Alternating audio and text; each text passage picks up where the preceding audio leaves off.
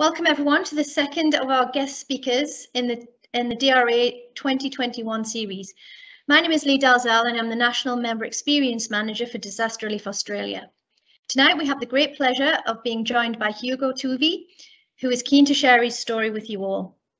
Captain Toovey is a 29-year-old Army captain, founder of 25 Stay Alive, a Commander Welfare Officer at Headquarters Forces Command in Sydney.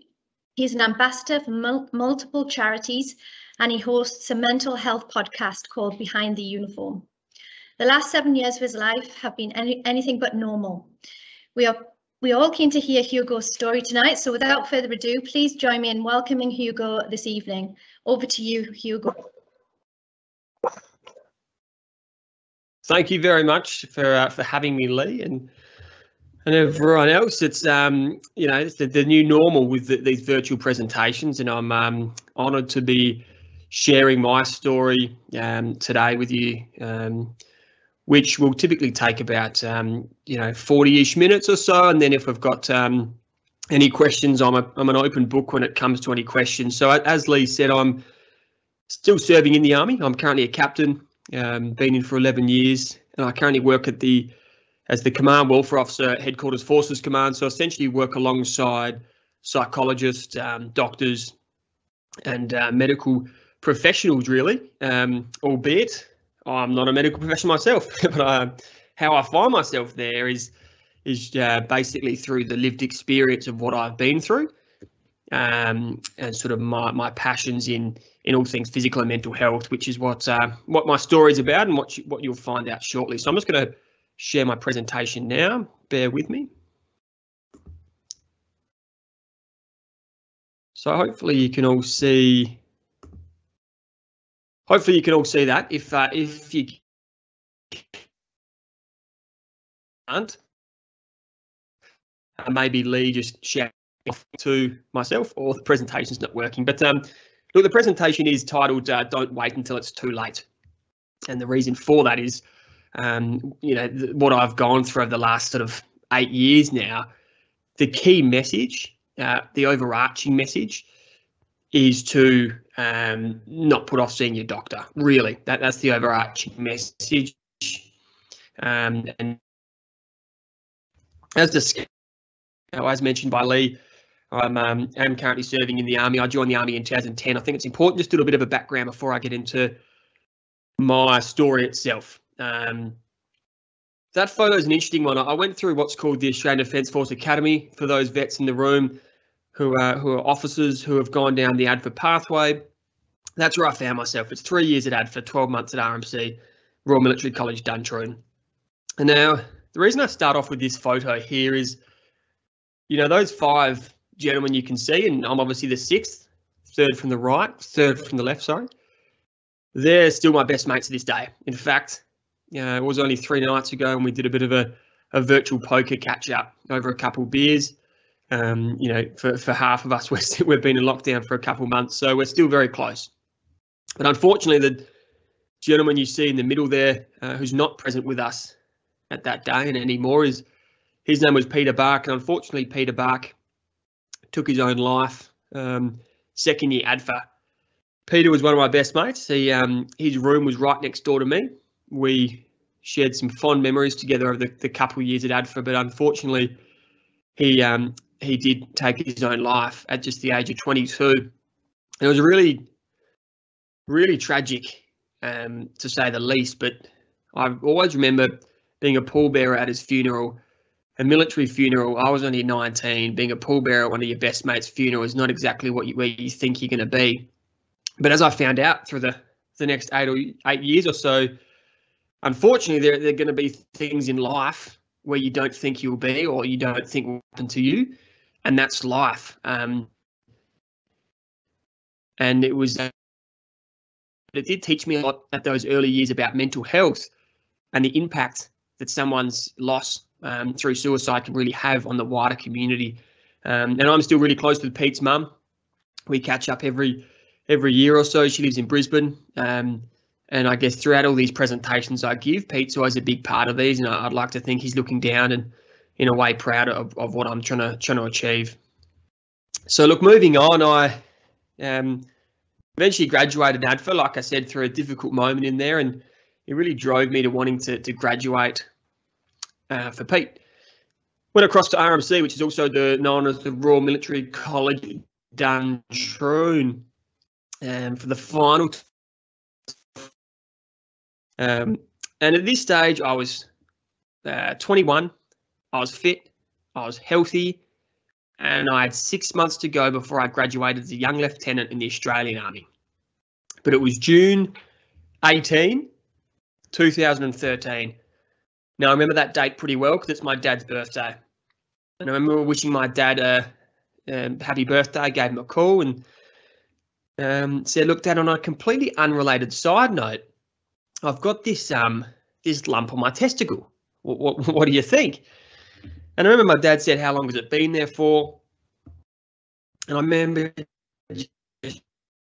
it's probably been there for the past 6 months, which, you know, listening to that or hearing me say, it's just ridiculous that I little lump off. But the reason I did is because I was 21. I didn't have any pain. I was the fittest I'd ever been. And like a lot of young 20-year-old blokes, you don't really think much of your health at that stage. I had no family history of cancers or any significant illnesses, and I just put it off. I was hoping it would just disappear on its own. But my dad said, look, mate, why don't you just...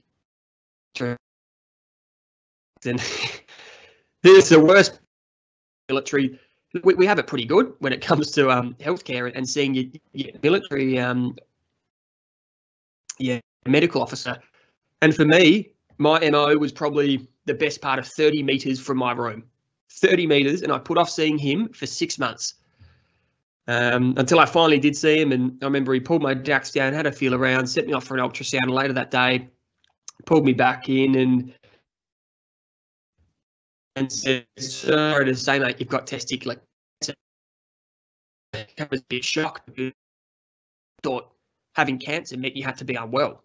But here I was, you know, smashing BFA times and smashing field exercises and going on, you know, the pub on the weekends with mates and living like most young blokes live. But here I was being told I had cancer. And I knew nothing about cancer. But as you can see there, look, testicular cancer strikes young. It's the most common cancer in young men. Yet I'd never heard of the thing. So look, it was a bit of a difficult time to process, but at the same time, I kind of was pretty ignorant of the fact that I didn't think it was that serious at the time until I eventually started having follow-up scans which showed the cancer had spread.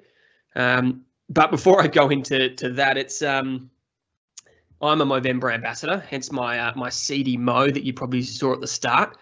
I seem to get pretty attached to it, so I can't really get rid of it. So I keep it most of the year until my partner's disgust. She really doesn't like it. Anyway, the Know Thy Nuts, you can see there.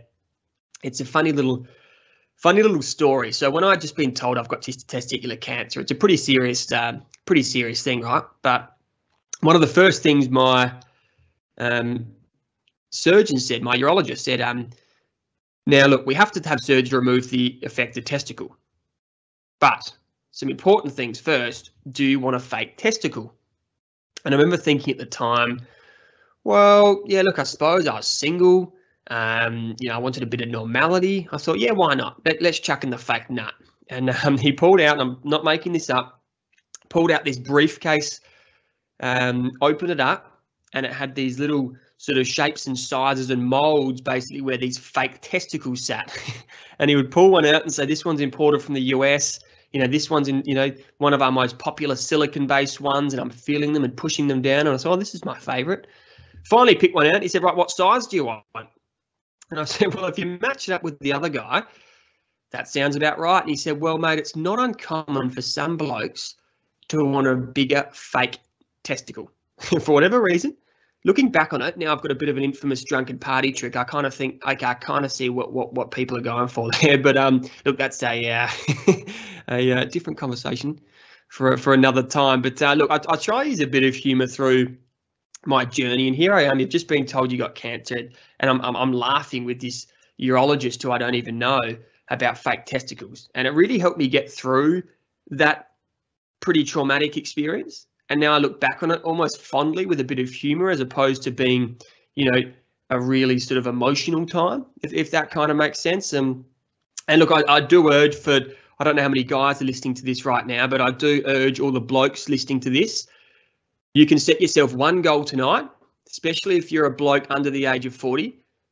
One goal tonight, after this presentation, have a shower, think of me. Well, that's okay, maybe don't think of me. Think of the presentation, think of the messages, but just have a feel around and know thy nuts. And it's a simple thing to do, is to know your nuts. Because I had that little lump on my testicle for over 6 months. I knew it was there, but I didn't do anything about it. And that brings me on to particularly the cancer had spread upwards. So you might be familiar with a guy called Lance Armstrong. He, the famous cyclist, and also the drug cheat, which people know him as, but also a testicular cancer survivor, and his cancer spread right up to his brain. He had less than 10% chance to live. So it can spread if you leave it. Mine had spread a bit. It spread to all my lymph nodes, spread to my chest, my liver, my lung area. And resulted in having to have, you know, months of chemo and follow-on surgeries and treatments, and a pretty full-on couple of years because I put that lump off. But I could still graduate RMC at no detriment to my health. So I kind of put off so I put off chemotherapy for about 3-4 months, which was difficult because I kind of had to put my RMC hat back on, focus on my training, pass the assessment course I needed to pass, knowing that I had cancer through my body. So that was a real kind of, mentally, that was really difficult. But I graduated. On the far left photo, you can see me pictured there with my twin brother Max. It was a Canberra with family, friends. And after 4 years of military training, I was proud, but it was a bittersweet feeling, because although I was just graduated as a young lieutenant in the Australian Army, on the other hand, I knew I had to embark chemotherapy, and I did that as little as 6 days after graduating. So that was tough. Going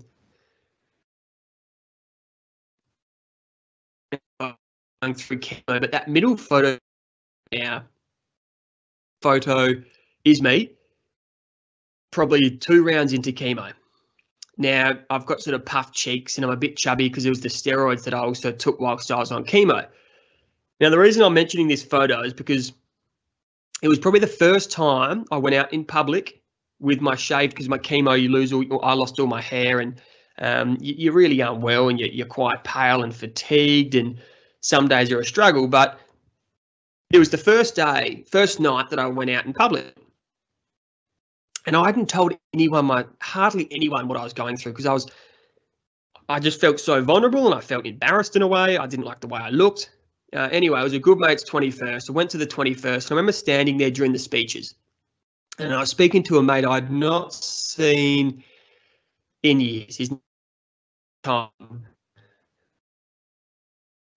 I saw you're in the army, blah, blah, blah, blah, blah, all the small chat. And I said, yeah, look, I'm actually pretty unwell. I said, unfortunately, I got bloody told I got cancer. I'm currently going through chemotherapy, hence, my hair and the way I look. And I remember Tom looked at me and his mouth opened and he said, mate, he said, I'm so sorry. I had no bloody idea. He said, I thought you had the whole, clean shaved head, Dwayne The Rock Johnson, hard military bloke, just finished by RMC. He thought that's the look I was going for. He said, mate, I had no idea. And it just goes to show that in life we can often be our harshest critics. We can often think that, whether it be friends, colleagues, we can think that people are judging us in everyday life. Even when you walk down the street, we've all done it. Whether you think you've got a bloody pimple on your head, or you're receding your hair, or you put on a bit of COVID kilos, and you think that everyone's judging you, but often we are our harshest critics. And that spotlight you think that's on you, and I thought that was on me at that given time, often isn't the case. So since that moment, I've always tried to kind of not be so critical about what I think others are thinking, and actually just, be happy for what I am and what I have and who I am, which I think is a really powerful thing. But look, unfortunately, the chemo didn't quite do its job after about 6 months of chemo. in and out of hospital, there was still some cancerous lymph nodes. So I had to have what's called on the far right there, retroperitoneal lymph node dissection, bit of a tongue twister, which is essentially a 8-hour operation, 30-metre incision down my front to remove all 65 or so abdominal lymph nodes. Pretty full on. I ICU for about 4 weeks, lots of recovery. But the key of the whole testicular cancer story was that I eventually got the all clear scan and I was cancer free. So all the recovery from then on didn't matter. I knew I'd get through it, but most importantly, I was cancer free. And it's funny how when you get those things in your life, everything else seems to be insignificant, where for me, all I wanted to be was cancer free. And look, if you ask me mid chemo or mid surgery or through what I've gone through since then, which you're about to find out, at that point in time, you think that nothing will ever get better. If you speak to anyone who's experienced severe mental illness, they say the same thing. They think that that point in time, life will not get better. But it's a matter of, if I wish I could tell my old self when I'm in those real dark moments, or you could tell yourself if you're in those dark moments, that it will get better. And COVID's a fantastic example of that. When people are out of jobs, they're going through extreme challenges, that it will get better. And it's so hard to see that. But then for me, it just did. Things just get better, and you look back on it and go, shit, where did that time go? And life goes on. Life doesn't pause. Life doesn't pause for these 11 o'clock press conferences I wake up and watch every morning, or pause for case numbers of COVID, or pause for people going through cancer. Life goes on, days go on, and that's what happened. And for me, I found myself, and I was fortunately cancer-free, and I could start living my life. And I travelled to New York and got promoted to captain there. I'm pitching with my dad, middle photo. Usually, and on the far right, I'm pictured posted to Brisbane. And, I was a captain, posted to Brisbane. I felt like it was a fresh start. And I suppose the cherry on the cake, if you want to call it that, was June 2018. Was when I got my 5-year all clear for testicular cancer. Essentially, for those who have been impacted by cancer, it means that you're effectively in complete remission. So I remember opening the bottle of champagne, cracking the verve, cheering my partner, and it was a proud, happy moment. And for the first time in a long time, I felt free. I felt like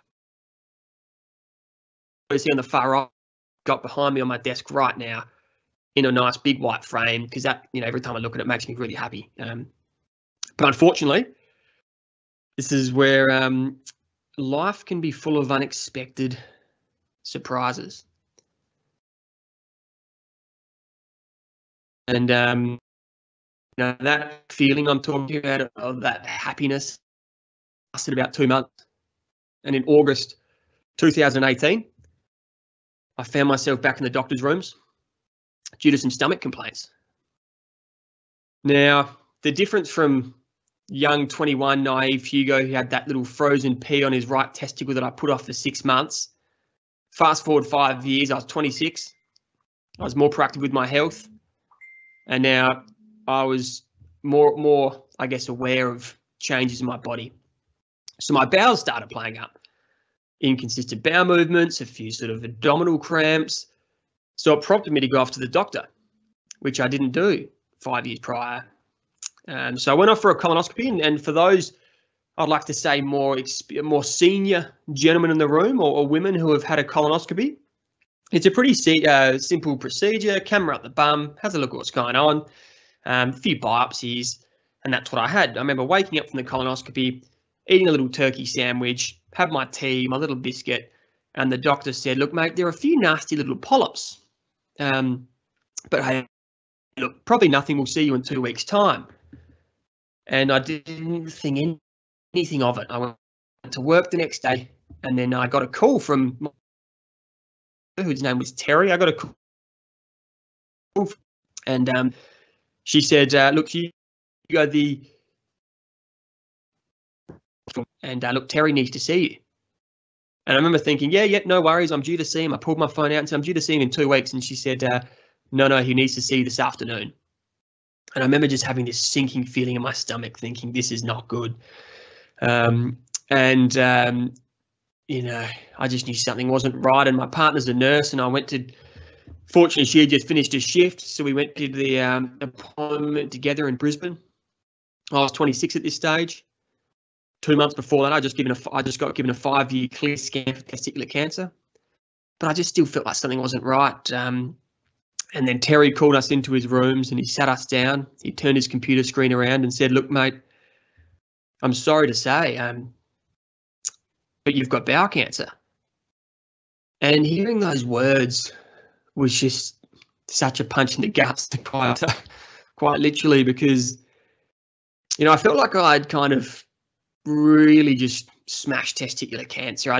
It had been a full-on few years, but I felt like, you know, I got the better of it.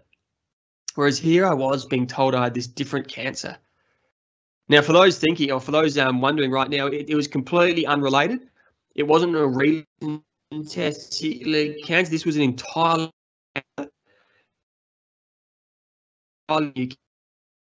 that actual colonoscopy results you can on the screen there, and you can, if your eyes are really good, you can see a couple little like weird little chubby finger looking things. They're the polyps, and those little chubby finger looking polyps were cancerous. So it was, you know, I knew bowel cancer. Look, survival rates are good. Bowel cancer, well, it's the second biggest cancer killer behind lung cancer. In fact, 1 Australian death every 2 hours. So it's a serious cancer. It's now the biggest cancer killer for those aged 25 to 34. So it's not just an old person's cancer. Here I was being told I had bowel cancer. But the only positive, the only silver lining was that I got it early. And I remember as clear as day, the doctor said, mate, we got to act quick. I've already booked you in to see a surgeon. We've got to get some of your bowel removed. We've got to start acting quick, but we've got it early. We've got it early. And as you can see, they're up to, if detected early, 99% of bowel cancers can be successfully treated. So in a weird type of way, my testicular cancer saved my life, because there is no way if I didn't have testicular cancer, I would have rushed off to see a doctor for my bowels playing up. You know, they weren't that bad. But because I did, it essentially saved my life, and it's something I look back on. And one of the key messages from today's presentation is don't wait until it's too late, because you just never know. Look, there was the moment when I walked out of that doctor's rooms after just being told I had bowel cancer at the age of 26. And I remember I just burst into tears. I feel like I just had to let all my emotions out. And to this day, one of the hardest things I've had to do was leave those rooms and call up my parents. Now, I didn't even tell my parents I was having a colonoscopy. But I remember calling my dad up, and, you know, Dad's not really an emotional guy. But I remember calling my dad up and saying, look, Dad, I've got some bad news. I've just been told I've got bowel cancer. And I remember fighting back the tears, and I could hear my dad fight back the tears and get really emotional. It was one of those moments where I, you know, realized that something like cancer, something like any mental illness, and it doesn't just impact you. It didn't just impact me. It has this ripple effect. You know, it impacted my partner, my family, my twin brother, my parents, my friends. And although you can't help it, and although I couldn't help it, I just felt this sense of guilt, because they're along for the ride, and it's a really difficult time to try and have that, you know, that brave face. And unfortunately, that's what I tried to do over the coming years, is that I had that sense of optimism and that brave face, but ultimately I was, you know, kind of just putting this mask on, this front on, which was really difficult. So look, after having a big chunk of my bowel removed in 2018 and going on immunotherapy treatment for 6 months and radiation treatment and trying every diet under the sun. And I went vegan for a while. I gave up drinking for 6 months. I gave it everything. Unfortunately, there was still some cancerous cells in my bowel, and essentially in October 2019, so probably a year after I got that initial diagnosis, my surgeon said to me, look, mate, we've tried as much as we can, but we got to now take the next drastic measure, and that's to remove your entire large bowel and rectum. And he said, if we don't do this, it's not a matter of if the bowel cancer will spread, it's a matter of when. And he said, and when that happens, we're having a different conversation. So look, I guess looking at it that way, it was a pretty easy decision to make, but I knew that it would significantly impact the rest of my life. But I had to do it. Sometimes you have to make those hard decisions. And I did that in October 2019. I had another major bowel operation to remove my large bowel and my rectum. It was I was in hospital for about 5 weeks. And you can see a little pouch there, and it's a Baxter pouch, a TPN pouch. That essentially kept me alive for about 2 or 3 weeks when I could not eat or drink. And I'm just having a sip of water now. And I couldn't even do that. I couldn't even have a sip of water for about 3 weeks. I lost 22 kilos. I've had so many abdominal surgeries up to that point. I think it was about number 6 to that stage. My stomach just did not want to wake up. So I was kept alive through a tube through my nose from a pouch, and it was a really bad time. So much so that the surgeon didn't think I was going to get through it. And I started to have those conversations in my head and start planning on what it might look like if I didn't get through it. And that's something that most sort of 26, 27-year-olds, or anyone really, ever has to sort of think about that. But the photo you see on the right, now, I'm sure you're looking at that. You can see I'm unwell. Physically, I'm unwell. I've got what's called a stoma, which is essentially my small bowel sticking out of my stomach, and that's how I went to the bathroom. I've lost weight. I lost about 20 kilos, as I said. I've got scars. I'm not well. But it's the face that does it for me. And every time I look at that face, I feel so sorry for that person I see in that photo. Because I was so unhappy.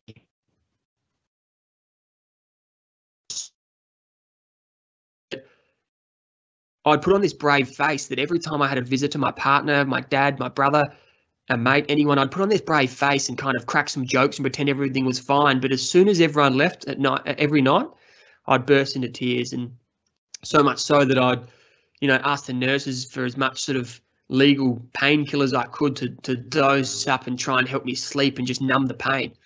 So I was in a pretty bad way. But it wasn't until I got a call from my doctor, my medical officer, to ask how I was going. And I remember as clear as day, I said to him, I said, look, I'm okay. My stomach started to wake up, and they could introduce a little bit more food and water, and things started to look better.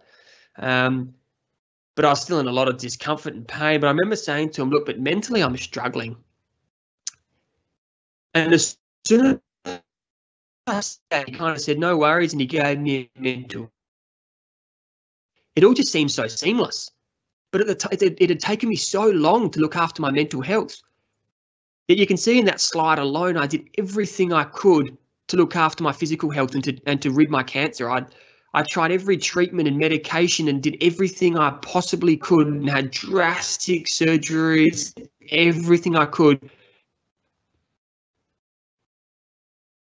Mental health. If anything, I just put it all under the carpet and just did absolutely nothing for it. And for someone who's never experienced mental illness, the best way I can explain it, I had really dark days and had ongoing battles with my mental health. When I was at my really darkest days in hospital, that mental pain of what I was feeling was worse than that physical pain. And that's kind of a way to relate it to someone who's has never really experienced, to go, look, if they've got someone in their life who's going through a really bad time and who might be severely depressed, it's an illness. It is an illness. Just because you can't see it on the outside like you can in that right photo, it's an invisible illness, and it needs to be treated as such. And that's something that, you know, I think the awareness is getting better, but we got to do more in that space. But moving on, I eventually did get discharged from hospital, and, you know, it's the little goals. Day by day, it was walking 100 meters. It was, you know, not walking with a frame. It was eating more. It was getting discharged from hospital. You just have these little goals that you tick. And it's funny in everyday life that, for me, having a shower by myself was a massive achievement. Yet in everyday life, we seem to just find little things to pick at, and, you know, whatever that might be, someone bloody road rage, or you got served the wrong meal at a restaurant, and these insignificant things which in the scheme of things shouldn't matter. But it was in April 2020 when I had the opportunity. So I have, you can see there, TED. So TED's my stoma. Also known as the ostomy bag. And I went to the beach, had no top on. I had these kids coming up to me and they'd say, "Oh, what's that?" So I thought if I had a little face on it, it was easy to explain. So I did. I had a little smiley face on him and gave him a bit of a personality, a bit of a name. And ultimately, as much as he annoyed me and I had to have bag changes and there was all sorts of stuff going on, he saved my life. So I was pretty grateful for TED. But there's an opportunity in April 2020 where I could have surgery to reverse TED. And what they've essentially done, although I don't have a large bowel or a rectum, now I really want you to get back to year 10 biology here. I have a little bit of my small bowel left. And what they've done is they've stretched down my small bowel. They've created a bit of a J shape inside. They've stapled the small bowel onto itself. And then the bottom of that small bowel, they've then stitched onto my anus.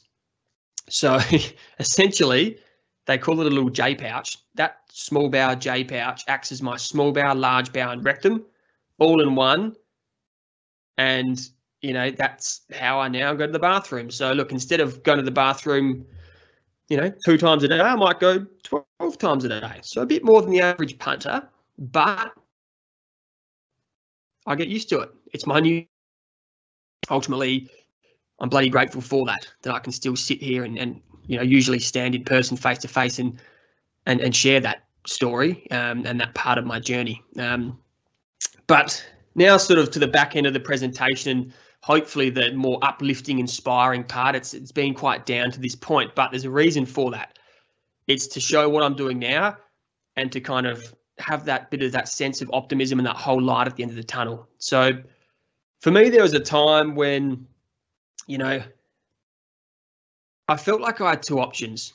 I could play the whole victim card, life sucks, why me, which I still get down days, but that's normal.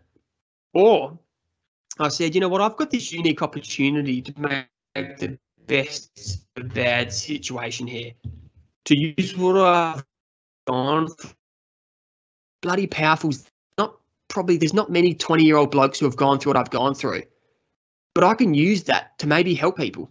And I remember saying, if I can help one person, that'd be fantastic. And that's what I set out to achieve. And, you know, I ended up becoming an ambassador for Movember, and, you know, I do a lot of work for them. You know, I do a lot of work with the AFL and giving presentations and you know, resilience stuff, and just basically just being me and just sharing my story, which I don't think there's anything special about it, but I suppose it's just connecting with people. And bottom right there, I am early this year, pre-COVID, I did an 84-kilometre walk over 2 days for a bowel cancer charity, raising money for bowel cancer, and ultimately just doing what I can for the community and for myself. And I've also been fortunate enough to meet some really inspiring people through my podcast and through my own charity, 25 Stay Alive. But I thought it'd be relevant to put this photo up here because I don't know if any of you are watching the Paralympics at the moment, but there's a gentleman called Kurt McGrath, who's an Army veteran. He won gold last Olympics. Hopefully win 2 gold in Tokyo. So keep your eyes out for Kurt. But anyway, the reason I photo is he is the ultimate example of our Curse's story. He was a combat engineer in Afghanistan. Essentially, his job was to clear IEDs from the road, so the the infantry guys can drive through. Unfortunately, one afternoon he stepped on an IED and it blew off both his legs.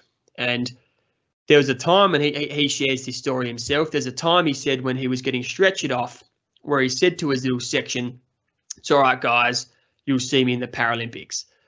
Now, at that time, he had no desire or any thought of being in the Paralympics. It was just his way of instilling that bit of, optimism and, I guess, what the Australian Army are quite good at, that lightheartedness, sense of humour, until his mates to try and say, "Guys, it's all right, I'll be fine." Well, a few years later, after learning how to walk again with his artificial legs, went out there and won a gold medal in the Paralympic Games, which I think is fucking amazing. So there was a time when I was standing next to Curtis, done a little bit of work together, and he's done some talks with me for Army days. I said to him, "Mate, those are fucking impressive, those bloody artificial legs you've got there." He's this tall, strong, muscly guy. I'm like, "But gee, they must be like, how do you do it each morning? And, must it take a lot to get used to?" And he said to me, "Mate, honestly, I don't even know. I don't even remember what it was like having legs. I don't even remember any different." He said, "This is just me now. This is my new normal." And as soon as he said that, it kind of really hit home, because after living with a stoma and an ileostomy bag and, essentially shitting through my stomach, and then now having to go to the bathroom a dozen times a day and having issues, and, there can be some days, an inconvenience, but I don't think much of it, because it's my new normal. It is what it is. Like, so be it. Like, it's just other people go through struggles on a daily basis. And this is mine, and that was Curtis's, and it's who we are, and crack on. And, look what Curtis is doing now. So it was a really powerful thing he said to me. I remember. And look, I did create this community called 25 Stay Alive, which essentially is all to do about educating, inspiring the younger demographic to be proactive with their health, with that concept of you're never too young. That whole mindset of don't wait until it's too late. And we do workshops, presentations. We did a podcast, but we're in talks with the government at the moment and Medicare about an initiative whereby when you turn 25, you get sent a list of all the local GPs in the area, and essentially it's a complimentary appointment to go see your GP, and you have an annual health check. And basically you build a relationship with your GP. You have all your key health things at that age, and it just puts you in that mindset at a younger age. Because at the moment, men especially are very bad at seeing their doctor. And I think it's something that hopefully we can all see in the coming years. But right, so there's my story for now. Look, it wouldn't be any good military presentation if I didn't have an acronym. So I did create my own acronym. And the acronym is called ALIVE, from 25 Stay Alive. And all 5 of these messages, or key, I guess, takeaways, are from what I've learned over the last 8 years, and things that I truly believe can save lives. And that's ultimately why I'm sharing my story today. So if you take anything out of this presentation other than for the blokes to feel your nuts in the shower, hopefully you can take away a couple key points from this ALIVE acronym. Look, the A from ALIVE is act on symptoms. Acting on symptoms. And I don't just mean physical, I also mean mental health. There are certainly symptoms for mental health. And look what they look like. I probably don't have the time for this presentation. I also give mental health presentations. But what I essentially want to say with act on symptoms is the overarching theme for the presentation being don't wait until it's too late. If you have a symptom of any shape, size, form, whether it be an unusual mole on your arm, whether it be your bowels playing up, whether it be for women having an abnormal lump on their underarms or their breast area, if you have a symptom, act on it. End of story. Because early detection saved my life. And if it wasn't for me going to the doctor to get my bowels looked at, I would not be here today. So please act on symptoms. The L in alive is look after yourself. Now, it seems obvious when I say, oh, yep, look after yourself. What I mean by that is self-care. I feel like during this whole COVID pandemic especially, you know, we can let a few things slip, you know, but I'm not just talking about going for a run or eating healthy. We know those things. Get the right sleep, eat healthy, drink enough water. You know, yes, that's important. I'm not just talking about that though. I'm also talking about, you know, your mental health, your mental fitness, as I like to refer to it as. And if I got, you know, show of hands, which I can't obviously see any hands, but if I said show of hands, you know, this week, how many of you have specifically put time aside for your mental fitness? There might not be that many hands. If I asked the same question and said, what have you done for your physical fitness? There'd be hands up. I've done this. I went for a run. I played tennis. I went for a ride. I did some push-ups. But we seem to neglect our mental fitness. And if you refer back to that photo of me with no top on, standing, looking at myself in the mirror, we often do that. We often tend to just kind of brush our mental health and our mental fitness to the side and neglect it. But we should be putting just as, if not more, emphasis into our mental health and our mental fitness than we do with our physical. But ultimately, find something that works for you. If you've got a work colleague that comes on, you know, Monday morning talks about how he's just ran a bloody marathon, or he's, you know, just good 45 Ks or whatever, that's great. Good on him. Give him a pat on the back. But ultimately, find what works for you. Me, I like going for long distance runs. I like short runs. I like playing tennis. You know, I personally like yoga. Whatever works for you, that's what's important. The I in alive is initiate conversations. I'm a massive one for conversations. As you can probably tell, I love talking. I love generating conversation, discussion. Hopefully there are some questions at the end, because I do like talking and most importantly, connecting with other people. But that's what's important there. It's staying connected. Initiate conversations, stay connected. So another little challenge that I set you, and there's no way of me knowing if you're going to do this other than set yourself a little challenge. You've shown up tonight. You're listening to me talk. So what I want you to do with initiate conversations is to reach out to someone you haven't heard from in a while. Now, that could be a friend, colleague, family member, someone you haven't heard from in a while. And if you're struggling to think of who, open your contacts up and just start scrolling through your contact list. I'm doing it right now. And as soon as you see a name, yep, Charles Inglis, boom, jumps out, click it.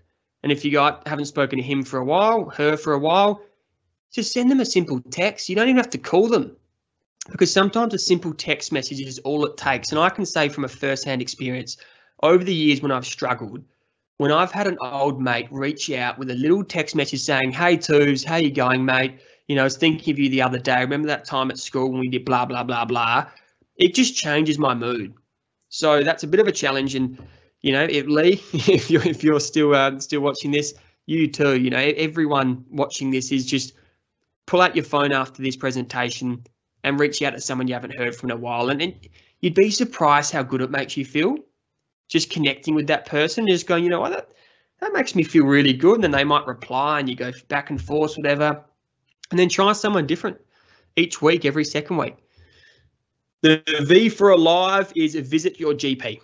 Now, this one's even more prevalent than ever during COVID, because so many people are putting off seeing their GP during COVID because they fear that either what they're seeing their GP for isn't important, or they don't want to be around the, you know, hospitals and, you know, risks of getting COVID, etc. Now, I can tell you firsthand, having worked closely with some leading charities, some of the data at the moment for early screening and detection for cancers is not looking great. And what that essentially means is that the last 18 months or so, with the focus, rightly so, being on COVID, doesn't mean that we forget about everything else. And there's a slide earlier on I said life goes on. Well, so do cancers and mental illnesses and other illnesses in life. It doesn't just pause because of COVID. It doesn't go into lockdown for 8 weeks. So I urge you all to visit your GP. And even listening to this now, bit of a prompter for a question. When did you last see your GP? When did you last see your GP? Now, if you're sitting there thinking, shit, I actually can't remember. Or some of you probably think, shit, I haven't gone since bloody I was a kid. It's not a boasting thing about, oh, I haven't seen the doctor for fucking 20 years. We should be seeing GPs annually, having annual checkups. I guarantee if I ask the same question, when did you last get your car serviced? Oh, I got my bloody, Volkswagen Tiguan service 3 months ago, and I've got the new tires, and I use premium fuel, and blah blah blah. But have that same mindset for yourself. Blokes especially, we seem to be so much better looking after our car than we do ourselves. So I think use this as a bit of a trigger, bit of a reminder to go, you know what? I probably do need to book in to see a GP. And my partner recently just did it. She went in for an annual checkup. She got the bloods done, did all the other stuff that, females might do differently to men.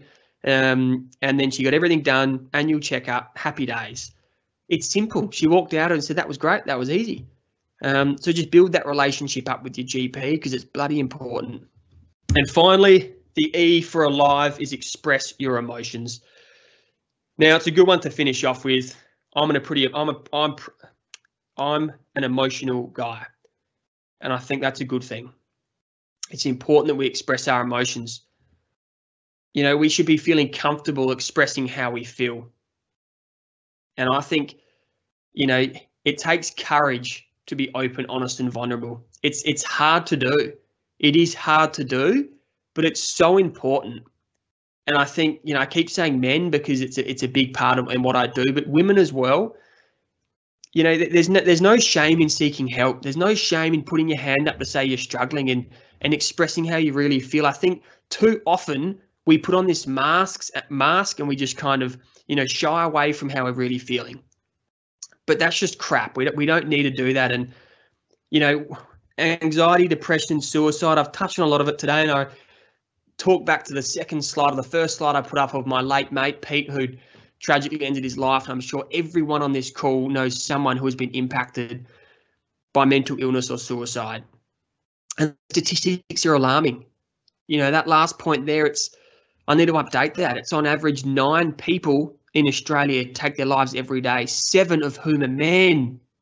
7 of whom are men. Recently, Lifeline recorded their highest ever numbers, over 3,000 calls they received in a single day due to people struggling during the COVID pandemic. Over 3,000 calls, which, it's great to see that people are accessing services like Lifeline and calling them, but just goes to show that there are so many people that are doing it tough, especially at the moment.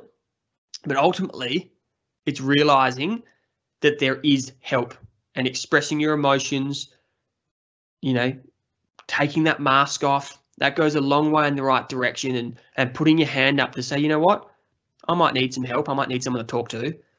It makes all the difference. And that kind of leads me on to, got a few slides to go with before we hopefully take some questions. But, I do host a mental health podcast called Behind the Uniform. And we're partnered with Movember.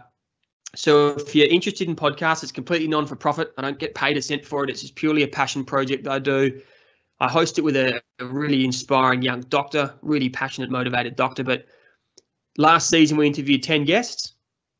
And we're about to launch season 2. We launch it around November every year, the month of November.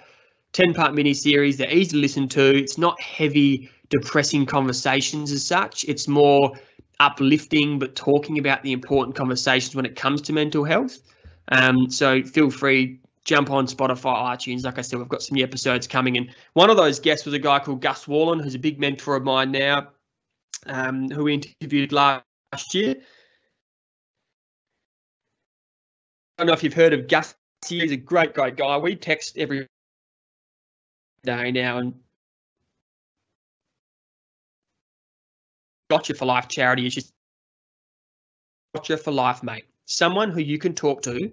Doesn't matter if it's 3 in the morning on a Tuesday night. You can contact them, warts and all, and just share how you're feeling. And they're your Gotcha for Life, mate. And I think that's bloody important. We don't need to have 50 friends out there and popularity contests. If you've got a couple close friends in your life, that's the important thing. That's all that matters. Use those mates. Speak to them daily. Speak to them every second day, whatever it might be. But just be in each other's lives, connect, communicate. It's all about, connection at the end of the day. So, look, thanks for listening to my last, 45 minutes or so. it's never easy sharing my story, especially talking to a laptop screen. I'd much prefer doing it face to face and knowing who I'm talking to. But the reasons why I do it is to hopefully help one or two people, for whatever reason that might be. But one of the key areas which I really try and live my life by, and I still see a psychologist every few weeks. I've got work to do. No one's perfect, but ultimately it's that life is bloody precious. So don't take it for granted. And I think, we can often take it for granted, but it's not until you sit back and really value what you have and not what you don't have when you realize, what, I'm doing all right. Yeah, I could have a bit more money. Yeah, I could have a better relationship. Yeah, I could be living in a bigger house. But ultimately, for the most part, I've got my health. I've got a couple close group of mates. I'm doing pretty well. I've got a bloody dog that's sitting at my feet right now, and he keeps me company and always puts a smile on my face. But it's ultimately just remembering that the life's pretty bloody precious, and it can be taken away pretty quickly. So be grateful for that. And really, the main reason I do what I do is just read. Okay, hopefully take some questions. This is from a young soldier who reached out to me last year, and he said, "Hello, sir. I hope all is well. I had my 12 monthly surveillance checkup last week, and so far so good. Chemo has done its job. I could not help but assume it was fate that literally within 48 hours prior to finding the lump, I heard your story. It was daunting being an IET and having to walk into the doctor's room with something that could have ended my career. I thought about ignoring it, putting it off, and hoping it was a cyst. I was fortunate to have seen your story, someone in a similar position, be so open about their experience, and that gave me a lot of confidence and courage. I can't thank you enough for sharing your experience." So, fortunately, I do get a few of those messages, and I say fortunately because I truly feel humbled by those messages, and there is nothing more rewarding knowing that you've potentially saved someone's life. It's bloody powerful, and over the last 45 minutes of some of those really, difficult times that I've gone through, it makes it all worthwhile, and it truly, truly does. To know that I potentially made the best of that shit situation and help people like Declan here. So anyway, that ends the formalities of my presentation. Thank you for your time. Feel free, and I truly mean that, to reach out privately through Instagram, send me an email. Just feel free to reach out if you want to chat. We'll always give my time up for anyone who gives their time up to say good day or to reach out. So look, we have time for questions now. If there are any questions, I'll stop sharing my screen, and I don't know how the questions work on this thing. If people want to unvideo, hang on, why isn't this working? But yeah, feel free to type in questions. Lee, I don't know if you want to facilitate that at all, but thanks very much, ladies and gents. Thanks, Hugo. That was an amazing story, and thank you for sharing that with us. We do have a few questions. I'm not sure if you can see them. Can you see them on your screen or not? If not, I can read them out.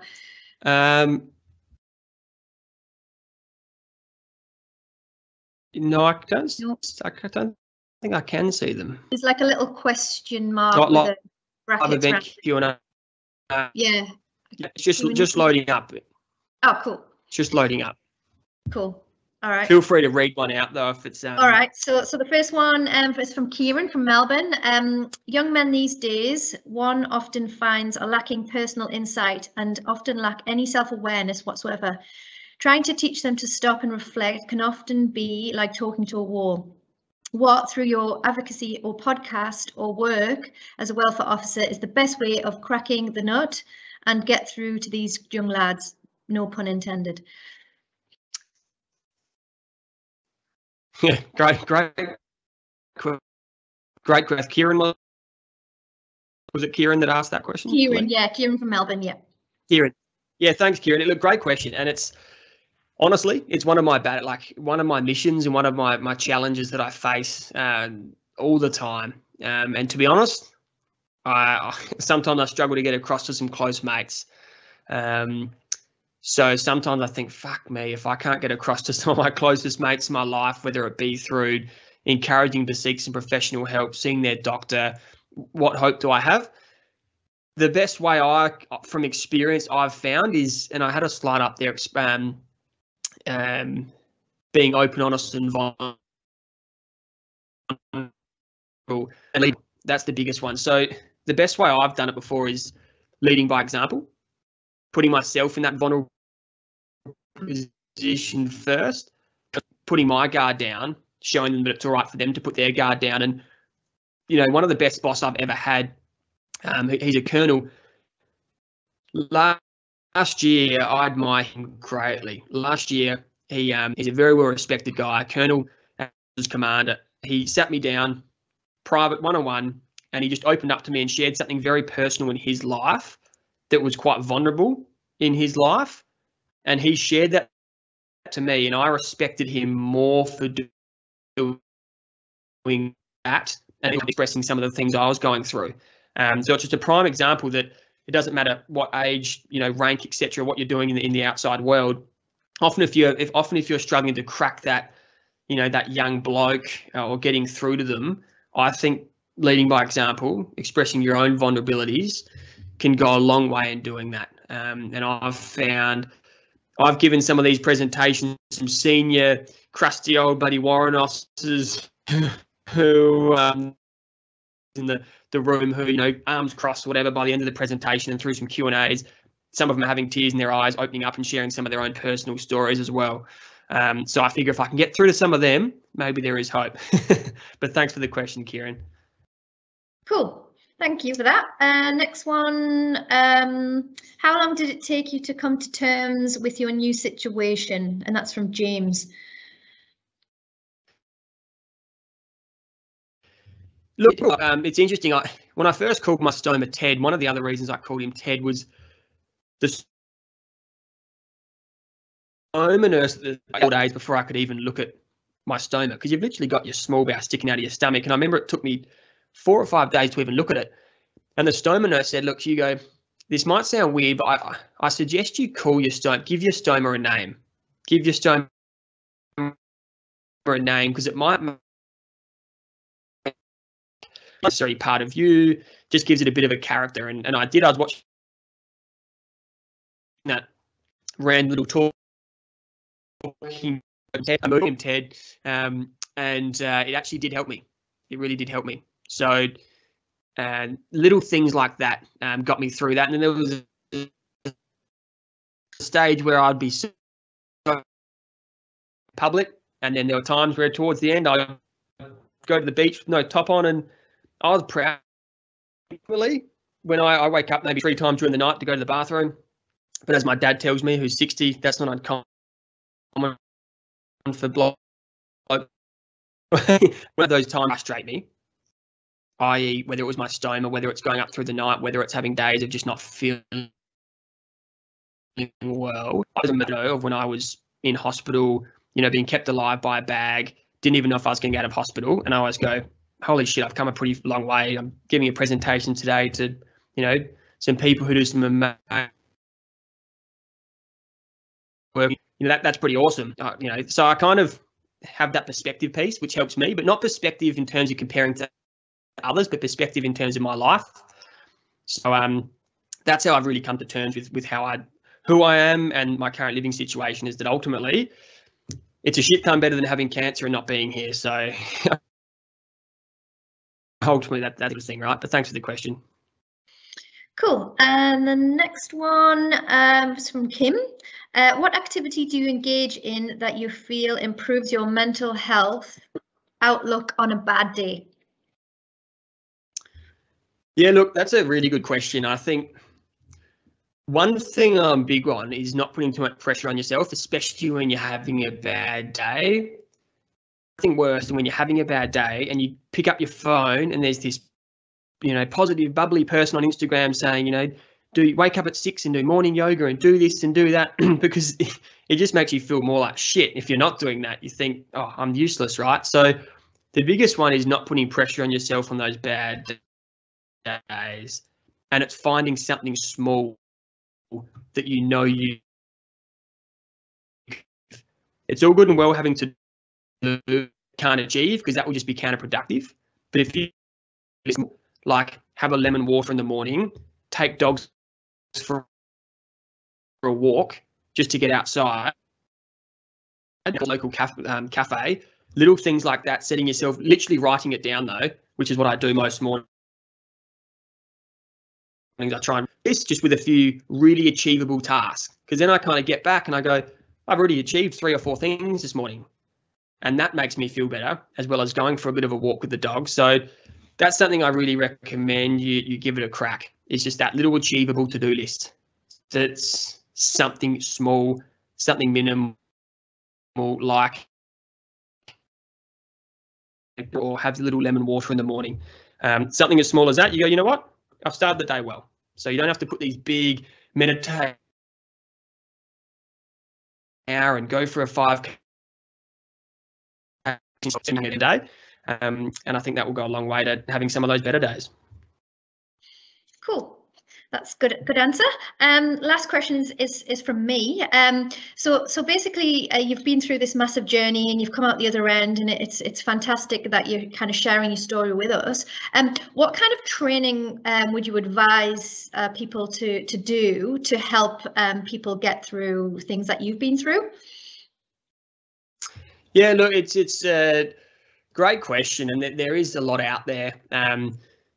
As far as training goes, look, something I really got a lot out of myself in the last sort of 6 months, and I don't know Mental Health Australia, but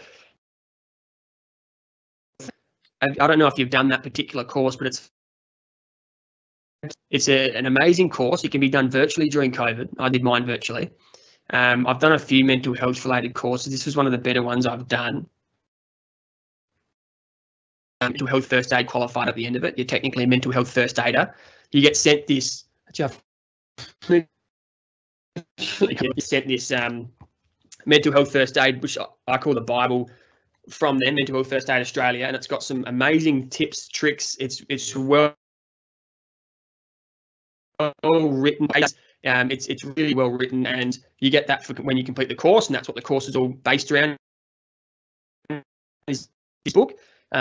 And that's that, as many of you nominate yourself for a course, it's not that expensive.